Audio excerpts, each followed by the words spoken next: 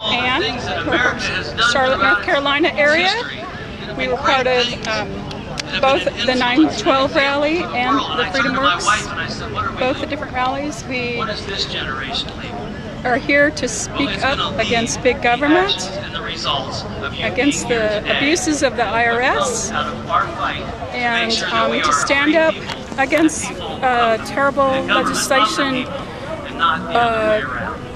for amnesty, which just isn't adequate to suit what's going on right now, and we need to rework that law and carefully think it over, do a better job of it, because it's broken. You can't just shove it through. We're here to take a stand and to stand up for what's right, because we're grandmothers. We love this country. We love our children. We want something to be here for them. We want to stand up for what's right, what's godly, and what matters.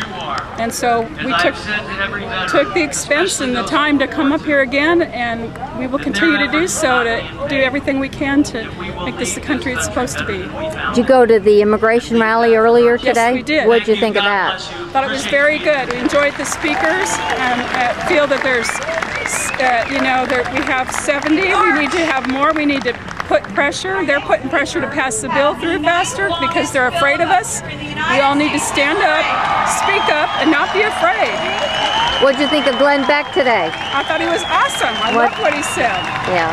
Very good job. Is he one of the reasons you've been involved? I came up for Glenn Beck. I came up for Michelle Bachman. I came up for my grandchildren. I came up for our country and our rights, to stand up for what's good and right. Great. So we can continue to have our rights. Thank you so much. Okay, now. I'm having 3 new babies, grandchildren this year, and I have 2 already.